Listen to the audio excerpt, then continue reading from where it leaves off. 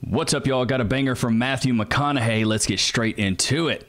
Well, I want to applaud you for being so outspoken against violence and gun violence in particular. And you're a Texan, and you spoke so passionately at the White House last year in the wake of that shooting at Robb Elementary in your hometown of That's why we're Uvalde. wearing these little pins, yeah. right? Yeah, your wife held up one of the victims' green Converse. Yeah. Her name was Maite Rodriguez. Her mother, Anna Rodriguez, sent these to us. Yeah. And to learn more about it, you can check our website later. But I remember that you and your wife were very involved there. And now you have launched the Green Lights Grant Initiative to help make schools safer. Yes. Please tell us about that. Thank you for the opportunity to. So what we found out after what happened at Robb Elementary and many other schools, the first bill was passed in 30 years to help make schools safer. Bipartisan Safer Communities Act. Billions of dollars to safe in schools. What I find out months after the bill's been passed is that very few applications are going in from the school districts. And for those that are applying, very few are getting granted and awarded. So the money's still there. And we're like, wait, where's the gap? Well, we found out that these superintendents have to fill out these grants to the government. A lot of them are driving the school bus and they're the PE teacher, and this grant process is 50 pages and it's intimidating. Wow. And I don't know about y'all, but I have trouble making it through filling a custom card out without having to scratch stuff out. It is intimidating, so they don't have the expertise at the time. The government wants these grants to be filed. They want to spend the money. It's use it or lose it money. And if we don't spend that money that the government has by 2026, it could be reallocated. So with the Green Lights Grant Initiative, which you can go to greenlightsgrantinitiative.org to find out more about it, we're helping with the grant writing process. We've hired grant writers that are coming on that go to these schools, the highest need schools, lowest capacity schools throughout the United States that need the safer schools the most. Which is what we need to do, because our education system, especially in the South, is horrible. We're helping them write the grant. So they have the most opportunity to get successful and get the grant. Wow, that's good. Well, you know, you're someone who really seems to appeal to both sides of the aisle. I don't think anyone thinks you're one way or another way. And in 2021, you considered to run for governor of the state of Texas. Dude, I definitely would have voted for Matthew McConaughey over Greg Abbott. That would have been lit. Before deciding to focus on your family. Yep. Do you think political office is in your future? Can you see that? If it's where I would deem myself to be most useful, yes.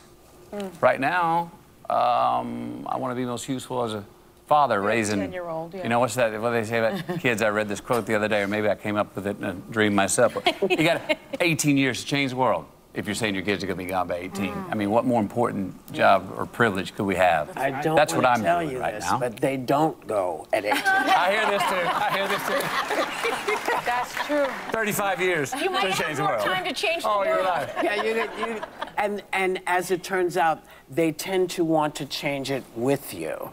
They don't fight you as hard when you're trying to change the world. They don't mind changing it with you. They'll think some of your ideas are odd because that's how kids are. But they generally want to be with you so that it's better for them and they make it better for the next group. It's crazy. Mine's still, I mean, you know, I talk to mine every day.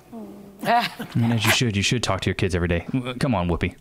There you go. Every day. Phone's ringing. Yeah. So, yeah, as far as office, I will always measure what category I can be most useful. Let me go through. Do you think you could get elected in Texas being anti-gun? Do I think I could get elected in Texas being anti-gun? One thing about if me in politics is to give you a direct statement right there is be playing a game that I'm not interested in playing. To give you a direct statement right there. He charged her up. Okay, get Joey Behar. I don't even know who this lady is. But what is going to happen? Go back. You a direct statement right there is do I think I could get elected in Texas being anti-gun? One thing about if me in politics is to give you a direct statement right there is be playing a game that I'm not interested in playing. To give you a direct statement right there. But what is going to happen is Matthew's going to stick around because we got a big surprise for him coming up next. Yeah. But I have to tell you. See, this is what the problem is with these shows, man. Like, these shows are awful. I absolutely cannot stand The View, all these other shows that just propagate like women talking around a round table and just gossiping and just talking about blah, blah, blah, blah. Like some of the things they were talking about were good as far as the initiatives they're doing with the green Converse and all that stuff, like help the kids and things like that. Great. But a lot of them just get on these shows and just babble, just blah, blah, blah, blah, blah, blah, blah, blah. They're not talking about anything. They're really not getting to the point of anything. And so as a guy, I would be very hesitant to jump on The View because you're jumping on a panel of like 5 women and then you. Like, can you imagine them like especially Matthew McConaughey, a guy of his stature, a guy of his status, like they're just like breathing down your neck with all these questions. Like Behar, she could have, or whatever, Joy Behar, whatever her name is, she could have waited to ask that question. She didn't have to ask it on live TV in front of everybody, in front of God and everybody. With Matthew McConaughey there, she could have asked like, "Hey, I mean, I know you want to run for governor, but like, what's your stance on being anti-gun?" So, I mean, I got to applaud her for asking the question at least, but at the same time, it's like Joy, or whatever her name is, Joy Behar. I'm like, honey, why are you trying to start? Like, we're talking about good things here, but just leave it to a woman like that, an older lady who's probably alone. Like, I wonder if Joy Behar has a husband, but leave it to one of these ladies to want to get up here and just like talk about ruining some things. Like, come on, dude. Like, you can't make this stuff up. Like, Joy, you should have just kept your mouth shut. It's really that simple. Keep your mouth shut. Keep it pushing. You don't have to worry about anything else, right? But the thing is Matthew McConaughey was like, I'm not finna play this game. I'm not finna play this game with you. Because if I got to play this game with you, then I'm meeting you at your level. And see, this is something we need to learn as men. Is women will test you. They will test you, bro. But the thing is when they test you, you have to know how to respond accordingly. So let's go back. Let's watch Matthew McConaughey and how he responds to Joy Behar when she asked this question, just so you can see. Elected in Texas being anti-gun? I will always measure. So she's asking this question to antagonize him, right? Like, she's definitely asking this question to antagonize. So let's just watch how this interaction goes down. Category I can be most useful. Let me go through. Do you think you could get elected in Texas being anti-gun? So number one, she interrupts him. He's like in the middle of a sentence and she interrupts him, which is classic right there. She's not listening to respond. She's listening to respond, not listening to react. And this is something that women do. They just listen to respond. They're like, what am I going to say? You guys have met women like this, right? You meet a woman, as soon as you start talking, she's like pretty much, as soon as you stop talking, she's like already talking because she's just thinking about what she's going to say next. She's not actually synthesizing and analyzing the information and then listening to react. This is why I say if you ever meet somebody new and they're talking to you, hear them, take a second, pause, and then reply. You don't have to reply immediately. I do this a lot just because I'm always thinking pretty quickly and I'm always thinking, how can I contribute to the conversation? So this is something I've had to really work on, is be like, all right, I'm listening to someone. I'm going to listen to react, not listen to respond. Reacting means you're taking in the information and then you're, regurgitating something that is relevant to the conversation. So let's go back. So I will always measure what category I can be most useful. Let me go through. Do you think you could get elected in Texas being anti-gun? Do I think I could get elected in Texas being anti-gun? So he does a good job of repeating the question almost to make sure, number one, that he's understanding her, which this is a good sales tactic. And it also gives you time to think. When you repeat the question, do I think I could get elected in Texas even though I'm anti-gun? Depending on how you say that, the other person could realize how crazy you think this question is. He probably could have said it a little bit differently, but he's got a high upper echelon of decorum right now. He's being very nice to her. So let's go back one more time. I could get elected in Texas being anti-gun. One thing about if me in politics is to give you a direct statement right there is be playing a game that I'm not interested in playing. Okay. To give you a direct statement right there. Yeah, he's pointing the fingers, like, so he's asserting his dominance there, and she's just got her arms crossed. So she kind of knows subconsciously that what she asks, she's poking the bear. And then when she gets that, look, he's looking at her directly and she's already like distancing herself. So let's go back one more time. Again, one thing about if me in politics is to give you a direct statement right there is be playing a game that I'm not interested in playing. Okay. To give you a direct statement right there. She's like, okay, then don't do it. Don't do it. Like, well, you asked the question and that's the answer that you got. You should have respected that and be like, hey, I respect that. But she's like, don't do it. Don't do it. She's trying to like tell him what to do.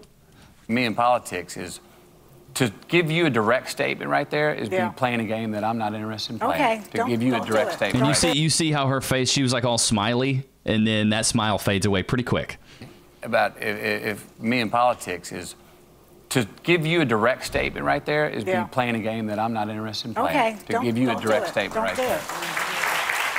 But Joy, you shouldn't. And then she's laughing it off. But what is going to happen? And then Whoopi's trying to save the day. It's like, women will do this at any age. This is why I say women grow old, they don't grow up. This woman is a grown woman, somebody's grandmother, and she's acting like this on national television, The View. But this is what I also think propagates a lot of these women to be boss babes and independent women is like, how many shows are like The View that are for men? Don't worry, I'll wait. There's none. You know what's for men out there? Sports talk radio, sports talk shows where they talk about the plays from the other day, and it's things. Women always want to talk about women and do the drama and things like that. So even these older women, that's what they want to do. They want to propagate this stuff. She was trying to prop that question up. So first of all, she interrupted him. He's in the middle of a sentence. She interrupts him. She asks a very controversial question, and then he repeats it saying, all right, I'm acknowledging that I'm hearing what you're saying and how ridiculous it is. But then he sets a boundary and says, I'm not going to feed into this, this aggravated kind of aggressive question. And maybe to him it was. It seems like the way he reacted, that's the way he received it. But this is what the problem is these women listen to respond. They don't listen to react. When if Joy, Behar, whatever her name is, if she would have listened and waited till he was done speaking and maybe asked him questions about maybe another topic when it was related to being guns or things like that. But like the conversation wasn't even there. So let's go back to the context of what they were talking about. And let's just see if it even pertains to a question like that. Every day. Right.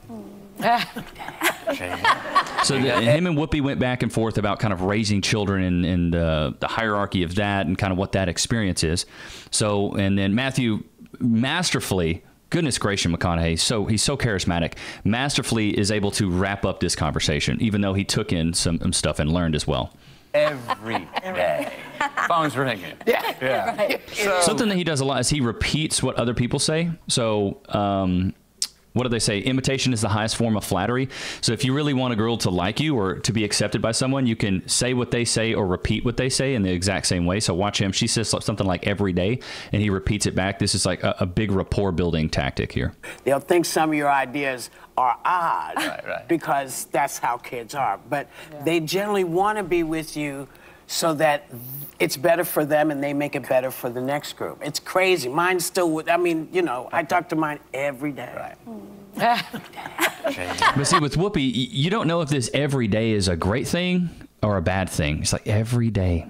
Like her kid hasn't been able to finally let go, disconnect, stop being a kid and go be an adult. And so let's listen to Matthew's reply, which is masterful.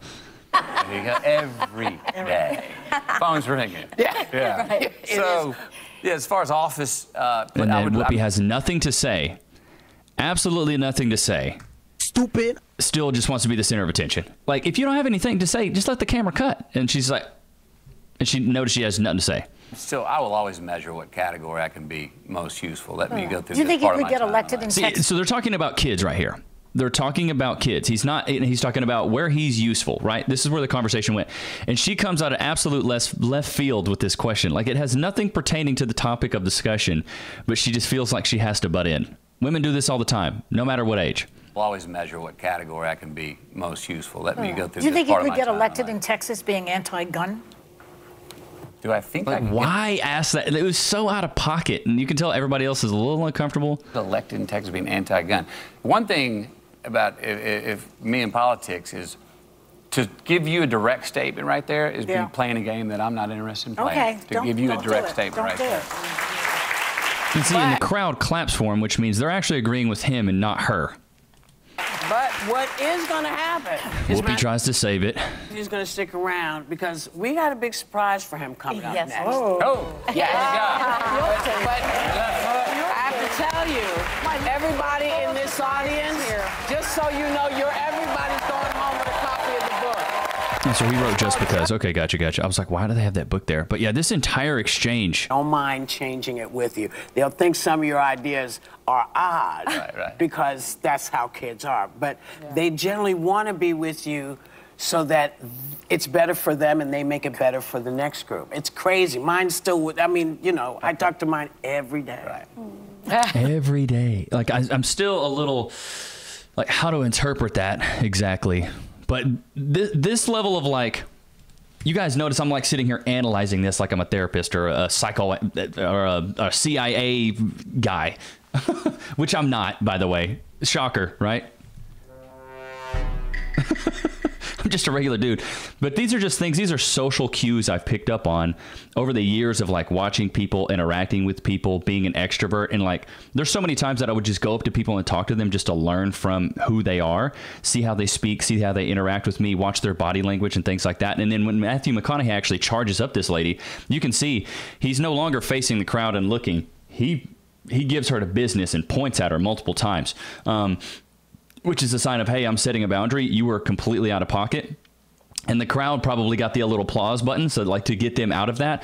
But then I think Matthew McConaughey does a good job of disconnecting from it, right? Setting the boundary and being like, I'm done, and not holding on to it and just moving on with the conversation. This is something that mature adults do very well, where they can scold. Like if you're a good leader, you can scold one person, and then if the next person's doing well, you can congratulate them. And be sincere about both. It's these lines that we have to be able to cross when we're talking to women, and then talking to men also. So like there's like the ebook I have out right now, the four pillars of personality. This book right here basically gives you the foundation to, you know, be irresistible to women, but also get respect from men. Because these 4 things that I have in the book, humor, charisma, confidence, and stoicism, like if you can have all those and have a good mix, like people will be gravitated towards you. Like you have almost a magnetic personality. And I just listened to an ebook. It was like, oh man, I can't remember the name. I think it's by James Reed. It's like The Thinking Man or something like that. Bro, it's a 50-minute listen on Spotify. You got to go listen to it. Some of the best stuff, like some of the best quotes I've heard in a very long time. And I think it'll give you guys like some solace in the way that you feel and the way that you think. Like, I think you guys would really like the book. But going back to women testing you, right? These chicks, like I said, they grow old, they never grow up. They're going to test you. And so you have to know how to react. Good tactic we learned from McConaughey. Repeat the question, but maybe be like, what would I do if this, that, the third? Okay. Well, you know what I'm not going to do is feed into this game of yours. So you can do the same thing. If a girl asks you a question that's completely out of pocket, just ignore the question and keep it pushing. You don't have to feed into this question because you're not stupid. You know what I'm saying? Like, you don't have to feed into this conversation or this line of questioning that she's getting into. You can actually set the boundary and you can keep it pushing. But a lot of men would feed into it. And as soon as you start feeding into these questions that are testing you, these women see you as an equal, or even worse, they see you as an inferior because they go, oh, I'm testing him, and therefore he's not passing the test, therefore I'm going to keep it pushing. You always have to remain that moral high ground, and you always have to be in the one in control. Calmness is power. So if you're not calm, cool, collected, and stoic, like these women are going to see that and they're going to see it as weakness. It's like blood in the water for a shark. They're going to, they smell blood and they go for the throat kind of type situation. So you got to make sure that you're not falling prey to these lines of questioning, right? And if a girl asks you a question that's completely out of pocket, just ignore her. They're used to it. Ignore her. Act like you didn't hear, huh? She says it again and you're like, what are you even talking about? Like, turn it around and completely, like, why would you ever even ask a question like that? It's so out of pocket. Like, let's keep it pushing. Like, I don't want to talk about that. We're gonna keep it moving. Like make them, if it's a question you don't want to answer, try to make them sound stupid. If they sound stupid, they're not gonna want to keep going. And if they feel like they need to test your manhood, like, cool, go test somebody else. You might have had the right idea, but you had the wrong one. I'm not the guy. Keep it pushing. But this stuff is gonna happen over and over again. And the reason why women test men is because women instinctually, biologically, they want to know that they have the best man for the job. And the best man for the job is being a father, being a leader. They want to know, they want to make sure that you are the best option or choice for them. So they intrinsically and subconsciously test you. They want to test you to make sure you pass the test. And a lot of times these questions, these women are just doing it to just try to get a rise out of you. And if they get a rise out of you, they're like, he's emotional. They want you to be logical. Even if they say, no, I want you to be in your feelings. No, they want you to be logical. So answer these questions logically. Women are emotional, men are logical. Yin and yang, right? Peanut butter jelly. You know what I'm saying? Like we thrive off of each other's differences. And so know that when you're talking to a woman. And you have nothing to worry about. Hope you guys enjoyed today's episode. Thank you guys so much for 27K subs. This is crazy, bro. I think we can hit 30K. I don't know if we can hit it by the end of the month. I really hope we can, but I really do appreciate you guys. Don't forget to like, comment, subscribe, and I will see you guys tomorrow, man. Peace.